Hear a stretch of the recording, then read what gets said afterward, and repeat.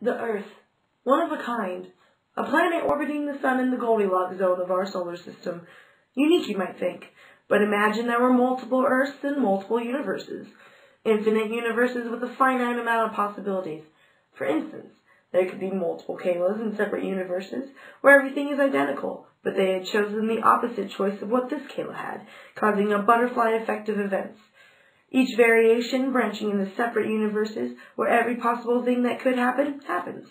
There could be universes that are exactly the same, or almost the same, but with small differences. Universes that are vastly different, like one where we are animals or non-carbon-based life forms, and universes that can't even support life or matter as we know it.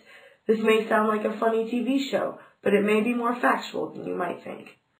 Before we get into multiple universes, you must first understand our own universe. The origin and the fact that the universe is expanding is one of the three major supports of the multiverse theory.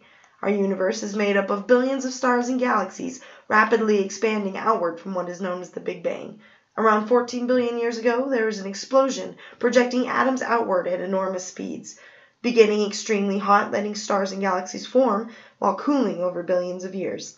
Alan Guth, a physicist and professor at MIT, figured out that the extreme conditions right after the Big Bang caused what is called repulsive gravity, which pushes matter outward rather than pulling it in. The force produced by repulsive gravity is so powerful that something the size of an atom would be blown up to the size of a galaxy within a billionth of a billionth of a billionth of a second. This was revolutionary as it started the inflationary theory, which made predictions that could be tested through observation. If inflationary theory held true, it would be proved just by looking at the night sky. Imagine you can get rid of all the sun's light completely, as well as all the stars. If your eyes could detect it, there would be a warm haze all around the cosmos. This radiation cloud is referred to as the cosmic microwave background, or CMB, which is the remaining heat remnants of the Big Bang. The theory predicted a map of the universe, which showed this as speckled hot and cold spots. This idea, however, came 10 years too early, as technology was not yet able to test for the CMB. In 1989 and 2001, NASA sent up two satellites, the Cosmic Background Explorer satellite and the WMAP, respectively. They measured the radiation in the universe and sent back an image almost identical to what has been predicted, thus proving the existence of inflation. A physicist named Alex Vilenkin of Tufts University took this theory to the next level by asking, does inflation stop? And if so, what happens when it does? He figured out that inflation could happen in some places and not others. He related this to the Big Bang, theorizing that not only is our Big Bang one of many, but they have been happening since before ours and probably forever after, opening the possibility of multiple universes. The collaboration of Alex Vilenkin and Andre Lindy of Stanford University popularized internal inflation, which is best described by Brian Greene as a block of cheese where the cheese is all of space and is expanding exponentially. Whenever enough energy builds up within it, it is released in the form of a Big Bang, causing a hole in the cheese. This happens constantly and randomly, making our universe just a hole in an ever-expanding wheel of Swiss cheese. In addition to inflation, dark energy and string theory are also major supports of multiple universes.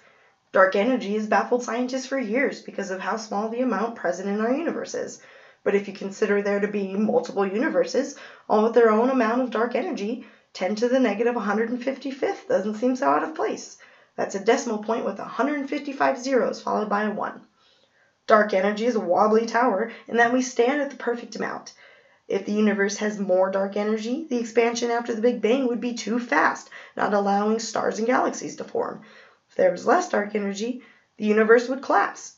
String theory supports multiverse theory on a molecular level. Atoms are made of protons and neutrons, as we know, but those are broken down further into quarks. Quarks are broken down even further into individual strands known as strings. Strings, based on their vibrations, make up every shape of matter. This theory requires there to be extra dimensions where the strings could bind up, forming 10 to the 500th possible shapes, or 1 followed by 500 zeros. Even proven, the multiverse theory is hard to grasp. Multiple universes have recently started to become widely accepted, and even though inflation renders even light unable to travel between universes, the theory answers many questions in multiple fields of science that would otherwise remain unanswered.